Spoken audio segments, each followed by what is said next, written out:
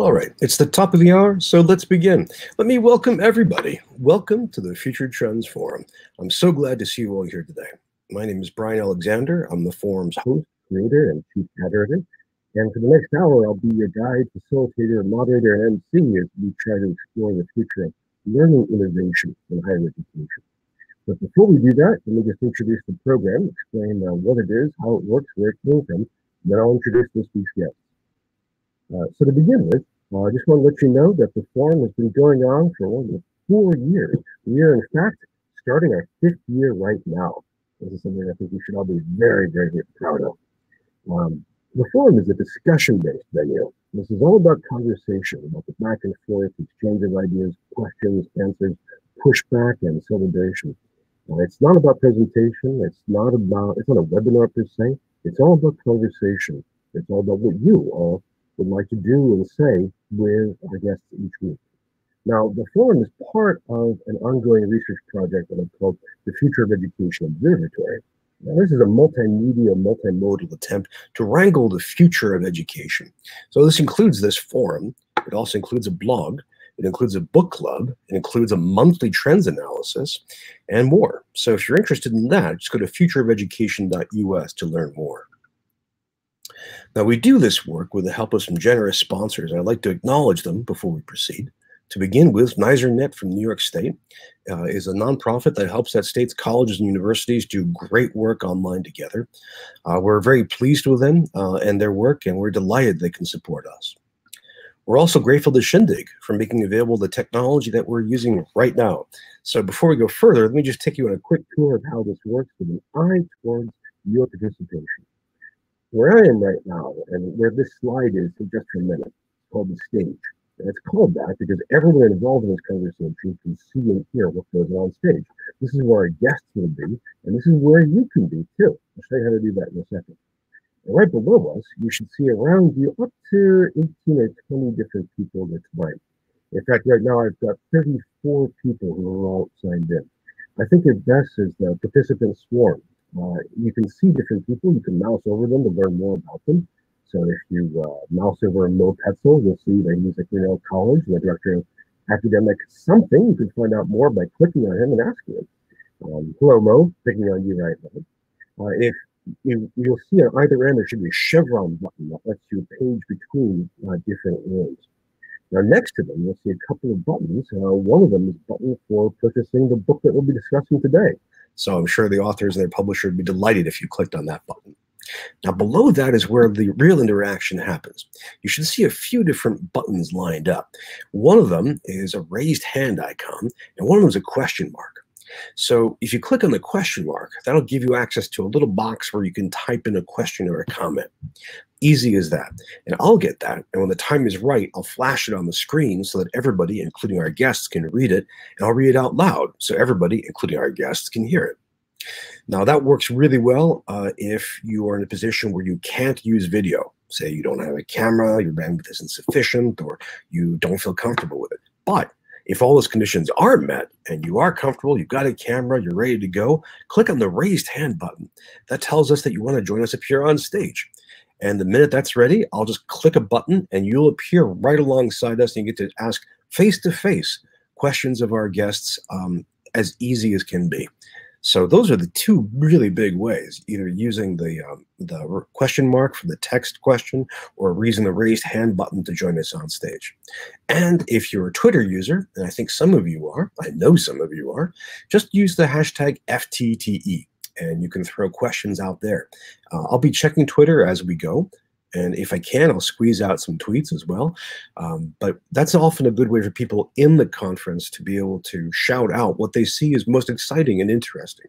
And sometimes there'll be people who can't make it, say they're lacking bandwidth, and they'll follow the tweets and then they'll tweet questions at us, which is pretty exciting. So all of this is to say, we have the technologies for you to participate. This is a community effort, not one that is driven by myself, but by your questions, your needs, your thoughts. We're really grateful to Shindig for making the technology available. We're also grateful to our supporters on Patreon. If you don't know Patreon, it's a crowdfunding service that lets you support some creative ongoing work. And here it lets us support our work in the future of education. So people contribute as little as $1 a month. And in fact, if you look at this slide, you can see people who contribute $10 or more a month. People like Michael Huggins, Fritz Vandover, Matthew P. Henry, Jeannie Kim Han, Chris Johnson, David, J. Gary, Kim. We're really grateful for them. And we can't do this without them. And if you'd like to join them, just go to patreon.com/BrianAlexander. Now, one quick note, just as a little bit of self-promotion, if you haven't already seen it, my new book has just come out, so you can get Academia Next, The Futures of Higher Education from Johns Hopkins University Press. I and a publisher will be delighted if you will grab one or grab several, and we're always happy to talk about it. Now, so much for an introduction. Now, speaking of books, I'd like to introduce this week's guests, the authors of a terrific brand new book on learning innovation in higher education. Our guests are wonderful, important people in the whole space of higher education. They're very, very accessible. I promise they won't bite. And they will, in fact, be here to answer your questions and your thoughts. So let me first introduce my colleague and good friend, Eddie Maloney. Eddie is at Georgetown University, where he is a professor and the executive director of the Candles program. Eddie, greetings. Hi, Brian. How you doing? Great. Very good to see you. You as well. How are things there? Things are good. Where are you? You're not on campus, are you? No, I'm actually at home right now. Oh, very nice. Very nice. It's rainy here in DC, so good day not to commute into campus. It is rainy here as well. My cats are very disappointed with this, and they hold us all personally responsible. So, Brian, I've noticed that your voice kind of goes muffled in and out. So I'm not sure. Sometimes I can hear you, and sometimes I can't. I'm not sure if everyone else is having that effect as well. Can you hear me now? I can hear you now. It may just be a proximity question. I'll make sure to speak a few inches closer to the mic. And if anybody else is having issues with this, please say something in the chat. To give people a sense of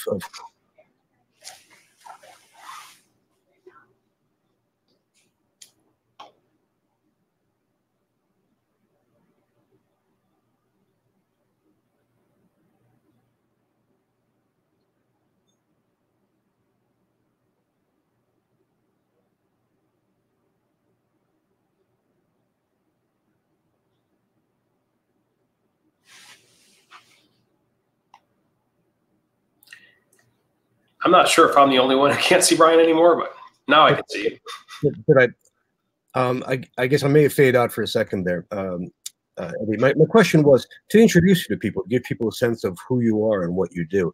Could you just tell people what you're going to be working on for the next year? What are the big issues, the big projects, the big topics uppermost in your mind?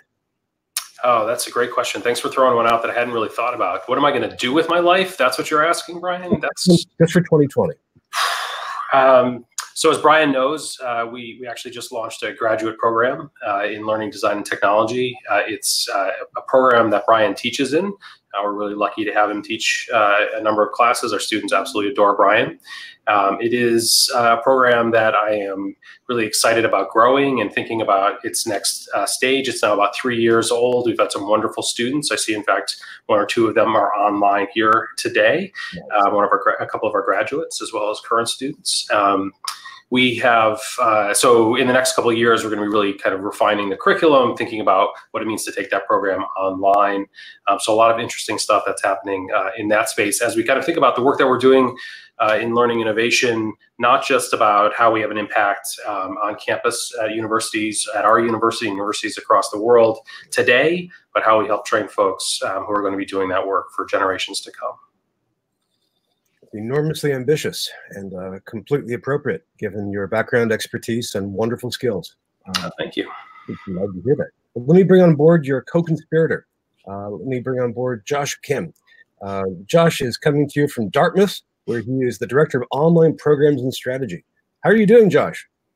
Hey, Eddie. Good to see you both up on the stage. Oh, I'm glad to see you. So I asked Eddie a question. I'll ask you the same question. To introduce you to people, Josh, besides saying this is a man who writes more than any other commentator on earth, he writes a daily column somehow for Inside Higher Ed, it's done so for years, which is mandatory reading. But besides that, What are you going to be spending your time on over the next year? What's going to be uppermost in your mind? Well, I'd say a couple things. The first thing is Eddie and I are talking about what our next book will be. Already? Yeah, because one of the most gratifying elements, and we talk about this in the book, is my day job. I'm an administrator at Dartmouth. I work to try to develop new low residency and online programs. I'm in lots of meetings, and it's very gratifying. We're doing great stuff. It's very exciting.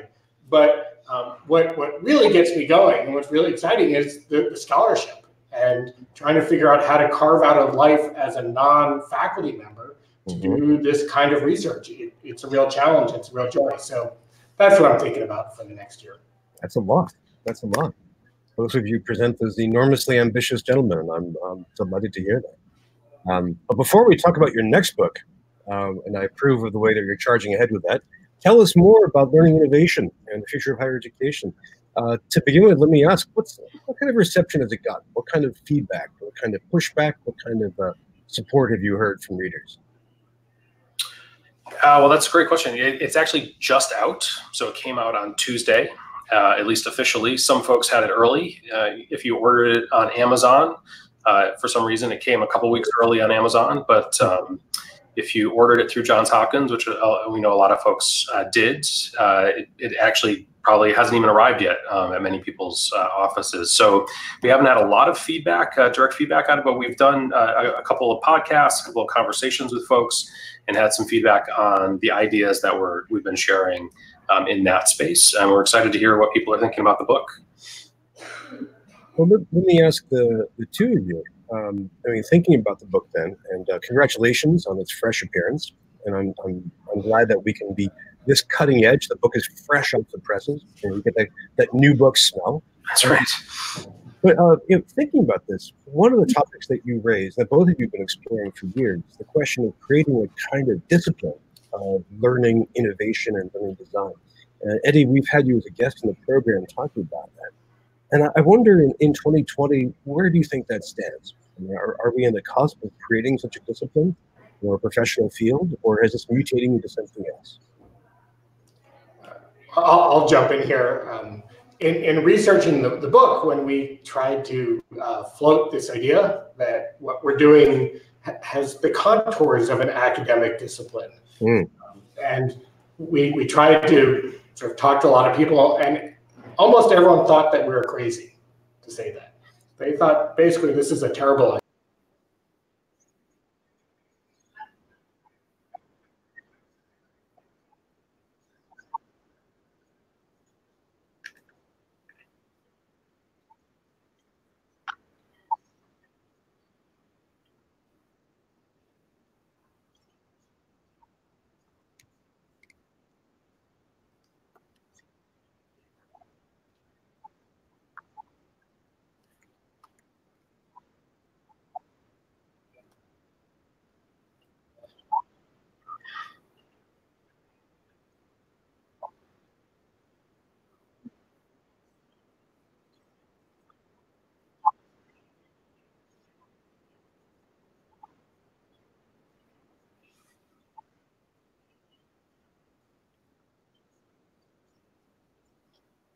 Yeah, if I could just jump in, and both to kind of offer a slight counter to that, but also, sort of suggest that some things are happening that would that are new, including your book, Brian, and our book, and books that are coming out in this space that I think are contributing to this conversation.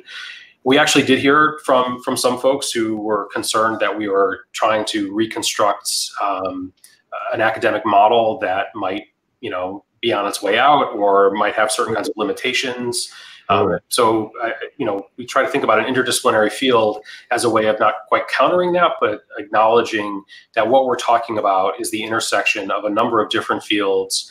And because of that intersection, how they're kind of coming together in a particular space, that intersection asks a set of questions, forces a set of questions that are not being asked in each of those disciplines that sit around that. One of the things that we heard as we've talked to folks, we've interviewed folks for this book, is that we had many, as Josh said, who said, I don't want to do that. That actually would make my job a little bit more difficult. I'm already able to kind of push boundaries, and if you start to create additional boundaries, it'll be harder for me to do my work. We also heard from folks that they felt like that discipline already existed, and so why would you try to argue for something new to come into being? But I would say the third and probably just as common response that we received was, yeah, we really need this. This is something that would allow us to kind of think in this way, that no one else is doing this. We haven't thought about it in this way. And so the fact that there are three or more different responses to that question, to me, is actually fruitful. It says that there is something that needs to be explored. We don't have agreement on this, and that's a good thing.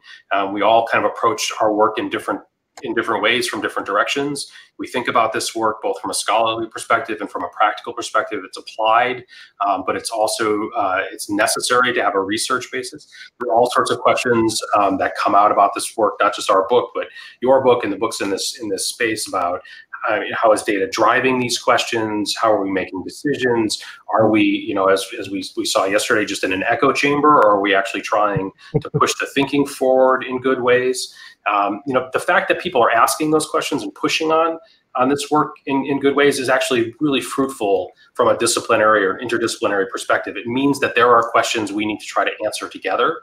There are questions that we can explore together. There are problems that we have that if we can come together around methodologies, or we can even challenge methodologies together, that there's an opportunity to do something. If everyone said it's done, great. Or if everyone said it's needed, but we don't know why, but if everyone said don't do this, I think that would be an easier place to be. But I think we're actually in a really nice kind of moment of tension where we're trying to figure this out.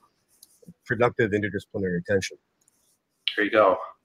Oh, thank you. Those are both great answers to this. And before I can ask any more questions, people have already started firing up their own. So let me just quickly add.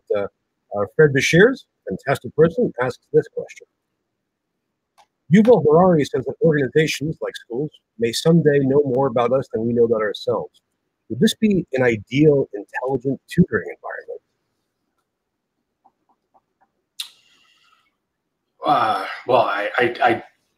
I'm not sure. It seems like there are a couple of different pieces that would be required for it to be an ideal tutoring environment. Presumably some sort of form of AI, not just the data, what we would know, but how we would employ that data, or at least a set of systems in place to use that data. I don't know if that would be an ideal tutoring environment. I've read Harari's work. It's a little scary to me to think about that as the ideal tutoring environment, quite frankly. But. Well, that's one answer. Very good. Josh, do you want to jump in on that?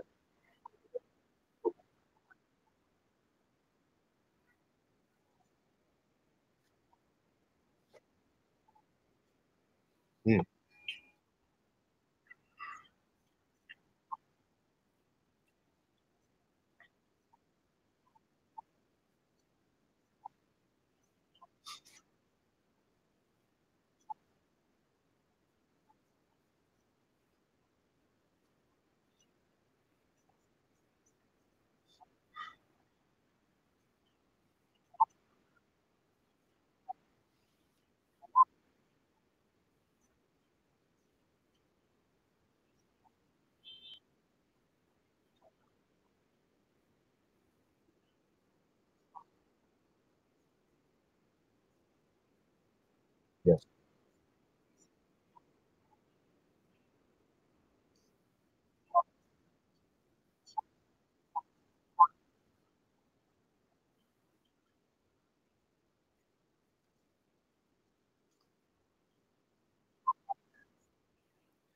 I want to press on that, actually, one point. You raised, both of you raised a whole series of terrific topics. But let me just remind everybody, the floor is yours. So if you would like to ask a question like Fred just did, you can just hit that question mark button and you can type away. Or if you want to join us on stage, you can just simply click the raised hand button, and then you can join us on screen, which is easy as can be. What I wanted to push on a little bit was the question of faculty support. So as you mentioned, we have in the United States, the majority of faculty, the preponderance, are adjuncts, and yet a lot of faculty support structures are aimed at tenure track faculty. Are we experiencing something like a two-tier method faculty support? And if so, is that the way we should go forward, or should we do something different? Yeah, I think it's hard to argue that there is not a bit of a, well, maybe a significant caste system in higher education today. What the solution to that is, I think, is an interesting problem. It's an interesting challenge. There are certainly, I think, important things about tenure and what that brings to the individuals who hold those positions, and to, in some sense, to argue for greater support for people without tenure pushes the needle away from tenure as a possibility, rather than pushes the people without tenure toward the tenure space, right? So the tension does not seem to me, at least as it's been played out over the past 10 to 15 years, be moving in the direction of let's provide tenure for everybody. It is let's reduce tenure for more and more folks. And when you get into that place, I don't think you do anything necessarily to support and help contingent workers in this space. That doesn't necessarily become what I would see as the outcome, though it needs to be. And clearly, we're not doing our job in higher ed if we're not supporting the people who are doing the most important work at the institutions, teaching and helping to develop and inform the students who are there. So I think it's a significant problem. If I felt like I had the perfect solution for that, we would have written a different book. I understand. I appreciate both of what you just said. If you're new to the forum, we've been looking at the question of academic labor for several years now. And we have another question that's come in. We'll push this up on the screen. This is from the awesome Nate Angel, associated with the hypothesis. And Nate asks, if learning science tells us the most effective method is one-to-one human-to-human tutoring, how do you think of digital as supporting and or changing that hypothesis?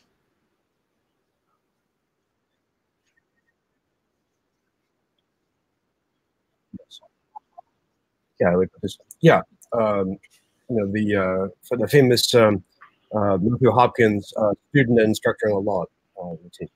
And how does apprenticeship model? Yeah, how does digital support or change that hypothesis?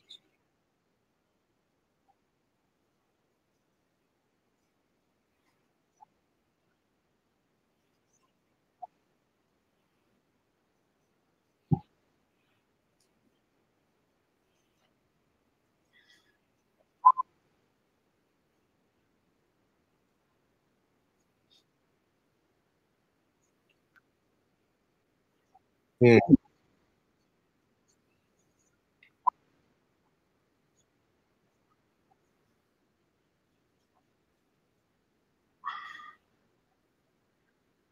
Yeah.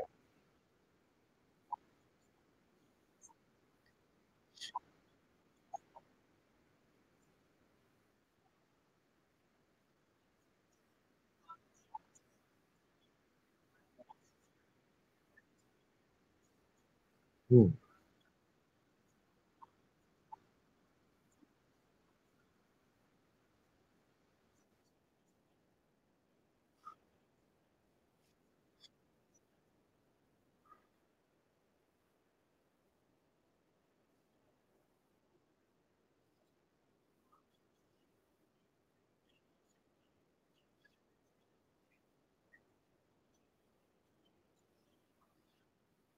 So Brian, I think, has gone dark again. He's ghosting us. I do think in any educational environments, there's an ideal. There's an ideal that we could imagine playing out in terms of a particular kind of learning engagements that has all sorts of other challenges related to it, and scale would be one of those things. It's a wonderful thing to imagine all learning to happen in one-on-one engagements. You can imagine, the kind of tutoring model, but even 1 to 5 or 1 to a reasonable number of students would be better than 1 to 400 or 1 to 5,000. Can technology solve that problem? I think it can help with the scale problem and help to mitigate some of the engagement problem. It's obviously only going to, or at least in my mind, it's only going to get us part of the way between the two of those things: the deepest, richest teaching and learning engagements, and what it means to scale to teach the most number of students. Once we take away that, or once we sort of look more carefully at that one-to-one model, we have all sorts of issues and challenges with equity and access. It's a sort of idealistic model in a very, very limited kind of way, and certainly does not scale out well. So technology, in my mind, kind of helps from the scale end of the problem, helps you kind of move in toward the deeper learning engagement. And there are obviously some other ways in which technology can help, but I don't think it necessarily solves that problem of the one-to-one engagement. It just complicates it a little bit in some ways and provides a way of broadening that scale. Interesting. Well, those are good answers. Thank you very much. And thank you for a terrific question. Nate works with Hypothesis, which is a terrific project. I just want to shout out to that. And great pun, use of hypothesis in your question. That was perfect. It's like he's the director of marketing or something. That's right. But let me just ask everybody again, it's that easy to ask questions, and you can tell that it's that exciting for Eddie and Josh to be able to answer them. So please give us your comments and questions as we go. Well, let me ask, in the course of your work, where have you found academic institutions doing this right? Where are the real leaders that are actually supporting these kind of transdisciplinary questions? Where are the ones that are actually institutionalizing this kind of innovation?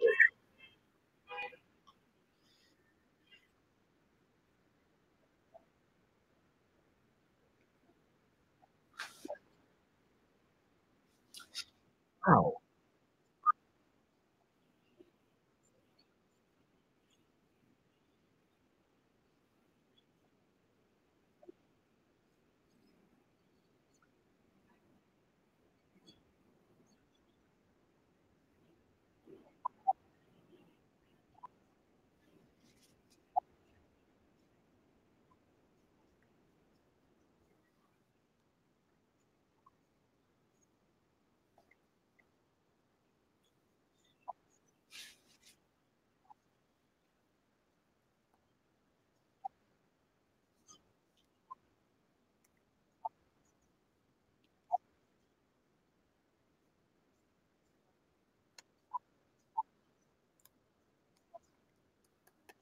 Yeah, and I would also, part of your question, Brian, too, was the institutionalization of this work. I think, as Josh is saying, we found a lot of really exciting things happening at a lot of places, some with deeper kind of connection to the institution and the structures of the institution. But I would say a lot of this work is happening in kind of pilot phases. It's happening in these interspaces between things, rather than it's kind of fully institutionalized across the school. So one example of that is very few schools that I know of actually have built this into, say, promotion and tenure processes, or are using it as a way of trying to address the question you asked earlier about contingent faculty members and how we actually support those. There are a lot of pockets of trying to think about the learning problem and how we engage with our students better. And we have some really amazing examples of people who are just doing incredible work. But it's not as deep and as excuse me, part of the institution at most schools to actually be part of the full structure that's been in place for a long time. And I'm sure at some point we'll talk a little bit about innovation and disruption and what that model looks like in terms of institutions. And there are a lot of different ways of thinking about that, and a lot of people come down on different perspectives. But that problem of how you institutionalize something, or how you create versions of this that will have that kind of feedback loop at the institution to create change, is a huge challenge. And so one concern we have with the interdisciplinary field is to do what Josh was just saying, to be able to share this information across institutions. Another is to give it a kind of footing at an institution where it's recognized as an important part of the work that needs to happen in this space. And so that resources and time, energy, and attention are given to that work, not just at a particular moment of crisis or anxiety like the MOOC scare, but in fact, something that becomes part of the institutional DNA and activity of the institution. We had a quick question on that for both of you. This is from Jan Obando, Student Institute of Technology. What kind of work precisely are you referring to? Scholarship of Teaching and Learning? Do you want me to go, Josh? Or you want to tackle that one? We're trying to figure out how to alternate here.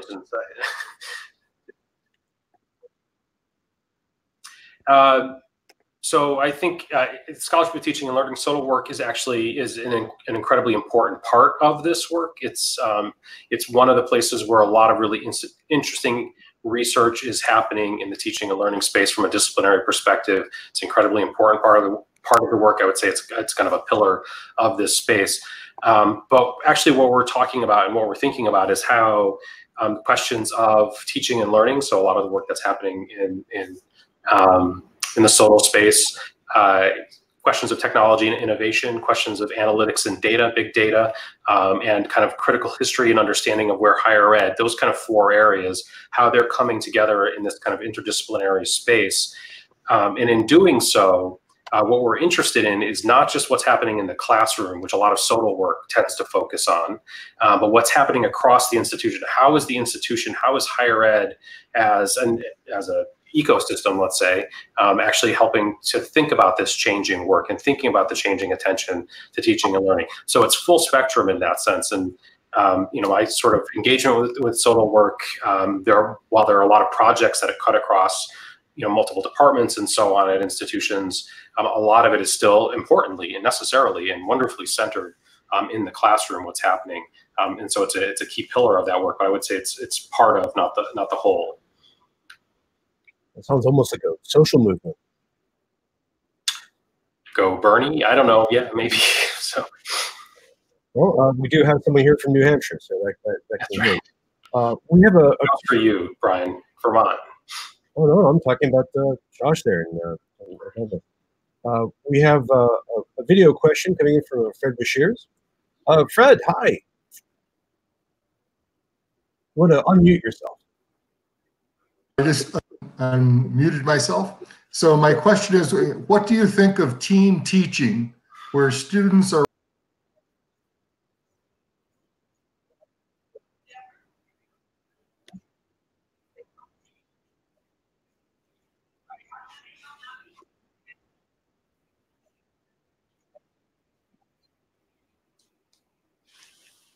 Good point. Yeah, I'm happy to take a stab at this, Josh. You want to? So I think you had a really wonderful long question with a lot of different pieces. But in terms of team teaching, I think it's an incredibly valuable experience both for the students and for the faculty members. And in that sense, I think we all learn a lot. I'm team teaching a class right now. I team teach often. Brian, in fact, just came in as a third member of our class last week. And in that engagement of having multiple perspectives for our students, I think can be incredibly important. If this was not part of your question, but one of the things that I think is so important about that is students get an experience of different ways of thinking about the material and the questions at play in the course at that time. So often today we're struggling with difference and actually engaging in what we might call respectful or civil or engaged dialogue. It's something that is we have we have fewer and fewer examples of in public discourse in the public sphere. But when you team teach, you have really a wonderful opportunity to show students what it means to engage with a colleague who you respect, but who you might differ with, who you might actually approach the problem with in a different way. Brian and I got into a very, very short but kind of interesting conversation about definitions of science fiction, for example. What are the characteristics that define that genre? And I think we both probably disagree on that, and that's a wonderful thing for the students to see. And I know that doesn't get quite at the heart of your question about groups and group dynamic, but to me, that's one of the great values of team teaching.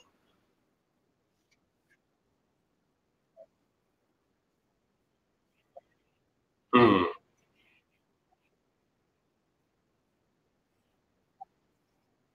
Mm.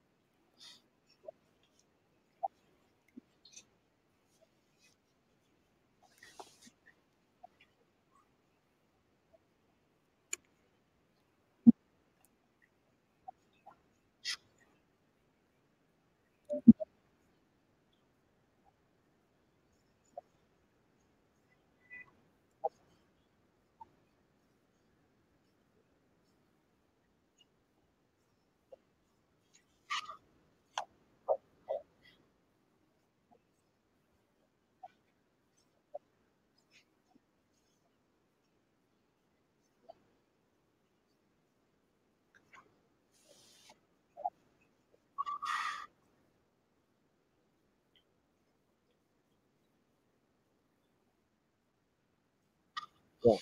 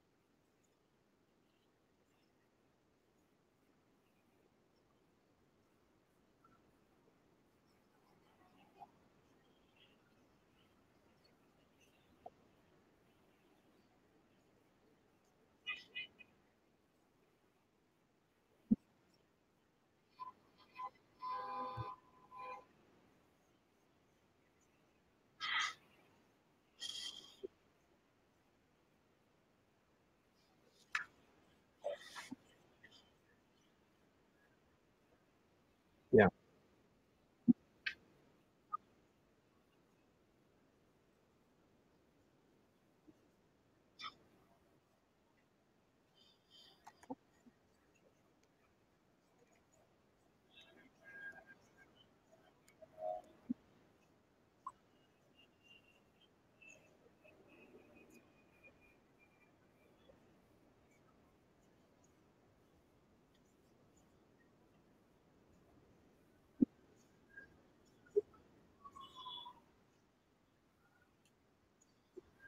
Safe.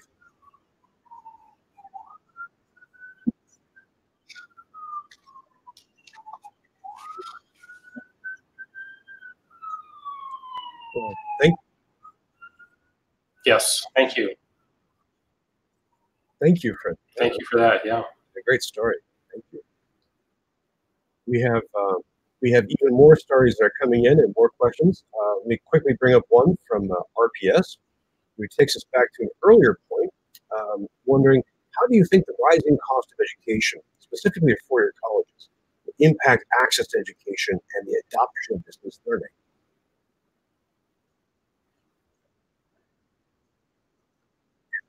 Yeah, can you see this on the screen here?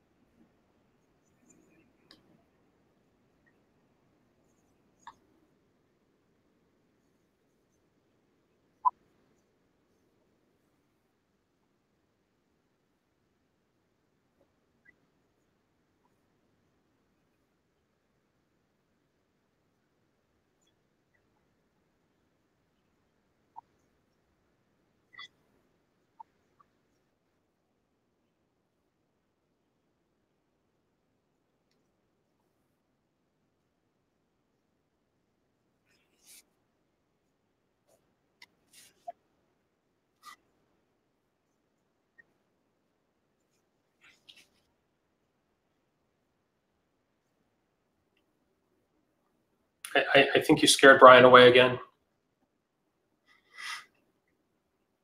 I think one of the things I expected you to bring up, Josh, which we've talked quite a bit about, and I know is something of great interest to you, is low-cost online degrees, which might be one way of starting to think about how you address the economic challenge. Certainly not the only way, and it's certainly not going to solve the problem completely, but it starts to open up other alternatives or other options.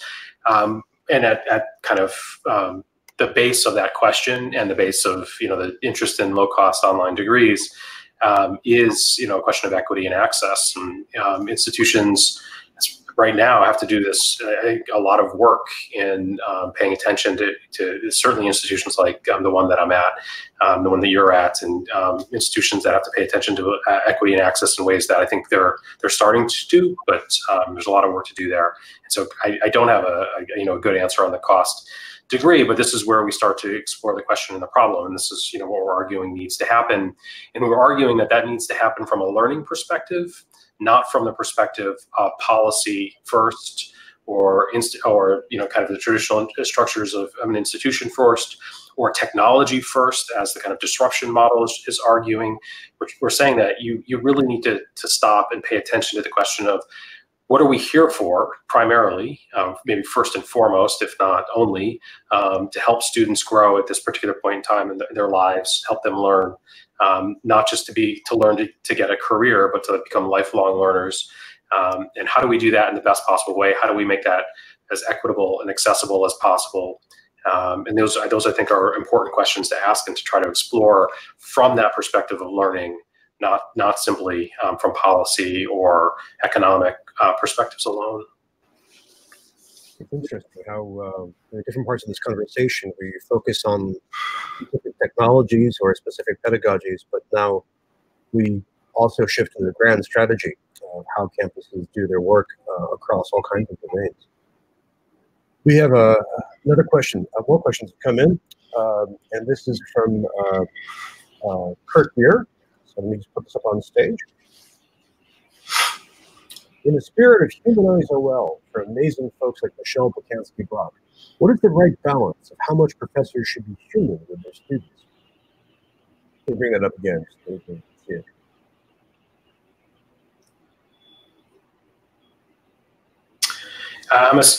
Correct me if I'm wrong, but it's kind of at the core of that question is, how much should faculty share, or how much should they be open with their students about, say, struggles that they may have with health issues, or say depression, or something that might help them engage with other students and help to support them in their well-being? Is that kind of the core of that question, what it means to be human with students? I don't know why I put human in air quotes, but to be human with students. Yeah, I think there are a lot of important reasons why that is an incredibly effective pedagogy. We know students learn better when they are healthy, both physically and mentally healthy, when they're in their best possible space to be able to learn. And whatever faculty members can do to help them get into that space, I think is incredibly important and valuable to do. We have a lot of initiatives at Georgetown that pay attention to health and well-being of our students as well as of our faculty, to try to make sure that that is part of what happens in the classroom, and they've been incredibly effective programs. The kinds of stories that come from those programs, the experiences that the students have, the engagement that the students have with their faculty members who are willing to share that, but also the engagements that the students have with the health professionals on campus, engagements that they wouldn't have had if the faculty members weren't willing to be open and engaged in that way. It's a great question. If you'd, Kurt, if you want to follow up with that, please just click the raised hand button. We'll be glad to join you on stage to address that. Yeah, I'm sorry if I answered the wrong question. I'm really good at that. No problem. I think that was a great answer. We have another question that's come up, a whole stack of questions. This is from Charles Finley from Northeastern. It says that rapid change in technology in all professions requires provision for faculty learning. How do we prepare faculty to use new technology or the field so learners are prepared for the future?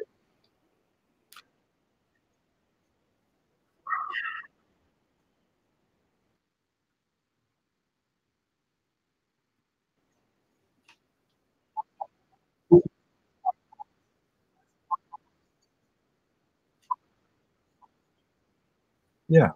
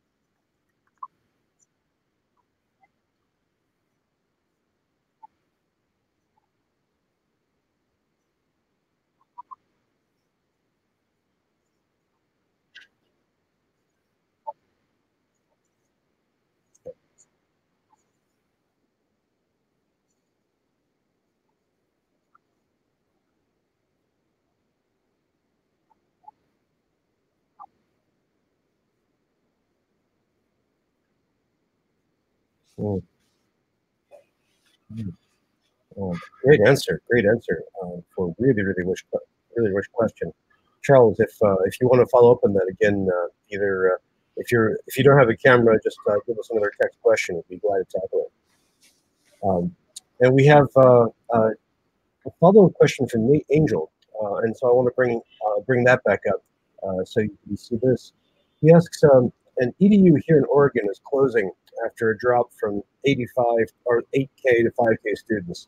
The growth was from early success with online programs that they couldn't sustain. How do you see online affecting educational sustainability? So that I'm assuming you're talking about Concordia. I'm pretty sure, yeah. Yeah. So and which grew incredibly quickly, and then seems to have run into competition from other institutions that are kind of bringing online to the fore, and that certainly makes that a challenge. Brian, would you mind keeping that question up? I'm not sure. I'm starting to give context to the answer, but I'm not sure I understand fully the question. No problem. How do you see online affecting EDU? Well, I saw in the group chat there was a comment about the failure of technology, and it seems to me that there are a lot of arguments to make one way or the other about the effectiveness of technology and the value of technology in higher ed. And there's a lot of great, wonderful work that has happened to think about technology going, as far back as the book and further, as having a particular kind of impact on higher ed. Does online affect EDU sustainability? Well, I don't think it can do anything but affect the sustainability of a lot of institutions. Institutions are going to have to change to adopt and recognize that the world at large is changing. That is maybe a little bit different than what happened with the advent of the internet and its sort of infusion throughout higher ed. But technology continues to be part of how we engage with the world, how we engage with information, and online is now going to become a modality that everyone is going to need to understand is part of the teaching and learning environment. We can't sort of ignore that fact. If you do, I think that'll have a particular kind of impact on the sustainability of that institution. If you ignore that online is happening, whether at a blended or hybrid level or fully online courses, but if you ignore it, then that's to your peril. If you invest fully in it and you don't recognize the value of residential education, or you don't understand the need for students to have certain kinds of experiences as well, my guess is that will also have an impact on the sustainability of your institution too. I think in any institution of higher education, it is an important balance of a variety of different complex forces. Now online happens to be one of those new forces that everyone is going to have to figure out how to balance. And if you just assume you replace something with online, or you just assume that let's keep our head in this, hide our head in the sand and not pay attention to online, I think all of those things are to the peril of those institutions. That's, however successful they are or not. Please do, please.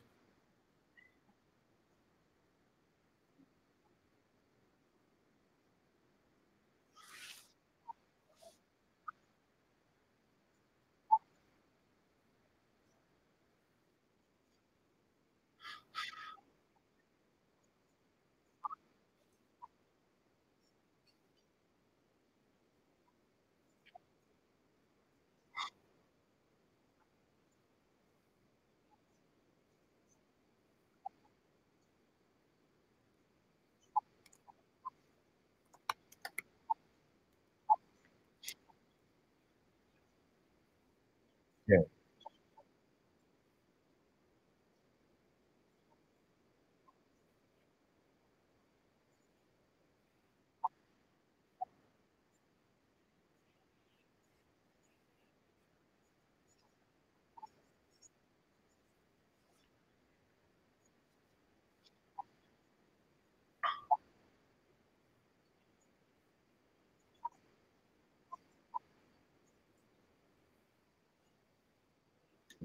Excellent. I have to agree. I'm also conscious of time, and we have about 8 minutes left. And I want to make sure that everyone who has a question or a thought can chime in. We have a question from Art Friedrich, and let me just bring that back up on stage, on the screen rather. He asks, is there any role anywhere for OPMs in higher education? Well, I think Josh gave one version of the answer. Josh and I argue about this all the time, but I think we generally agree that there are things that institutions of higher ed can do well.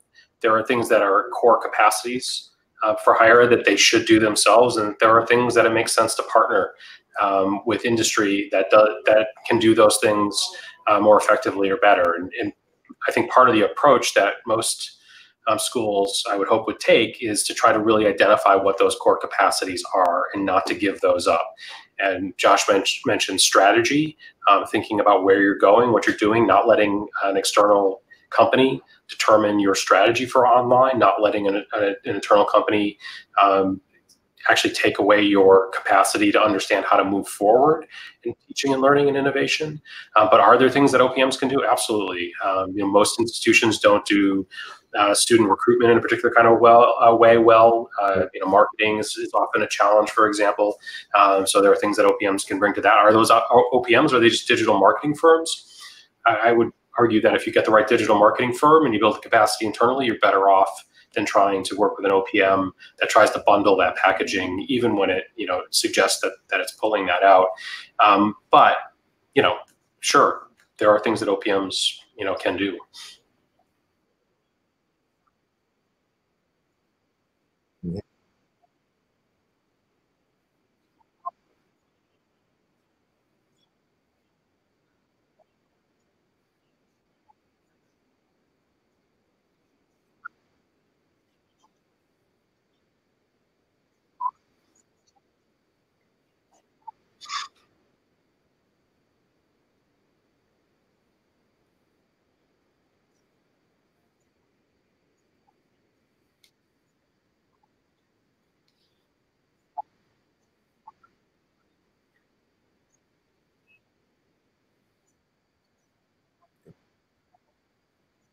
Well, there's a question that came in a few minutes ago that actually fits that perfectly. Let me just flash this on the screen.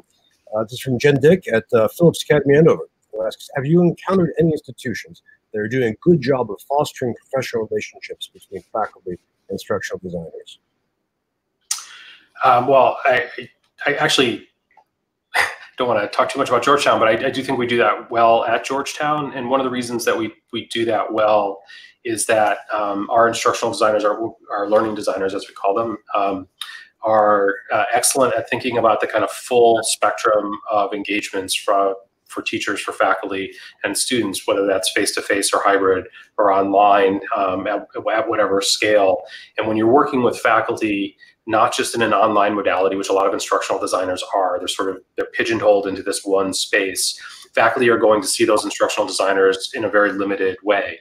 But if you're actually working with them in terms of faculty development and instructional design across a full spectrum, your partnership with them is so much more significant. It's deeper, it's richer, and they come to rely on you and work with you in ways that are hopefully transparent, hopefully engaged, hopefully you both learn from each other. But you build a kind of trust and a partnership that I actually think is harder to do with an OPM and harder to do if the instructional designers are just focused on online. It's one of the reasons we do what we do at Georgetown.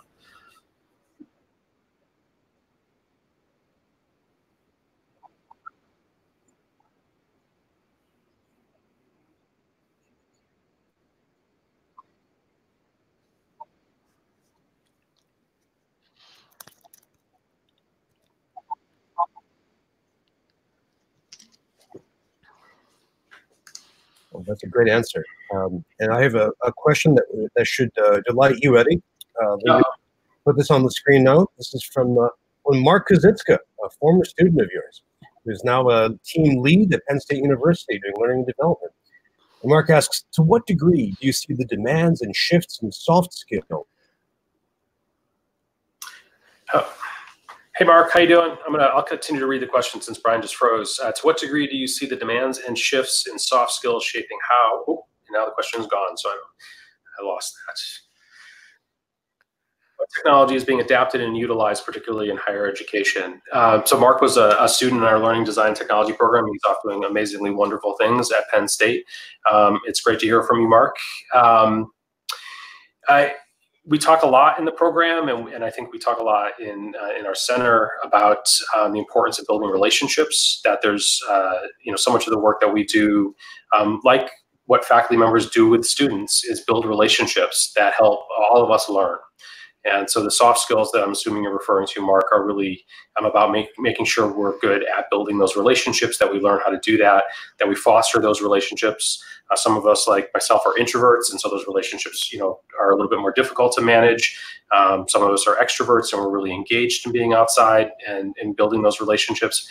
But we're, kind of whatever part of that spectrum you're on, it's important that you understand that you're not there simply to provide a product, but that you're there to actually build a learning relationship between you and the faculty members, between you and the students, and between the faculty members and the students. You're triangulating that. I'm not sure if that answered your question, Mark, but it certainly seems to me an incredibly important skill as we go forward. We don't often like to think about ourselves in this way, but we certainly are a relationship field. Indeed we are. Indeed we are. Great question, Mark. I'm glad to see you here. Let me, since we're at the last minute, let me just ask one quick question for the two of you to wrap this up with, which is, what's your next book going to be about? There you go, Josh.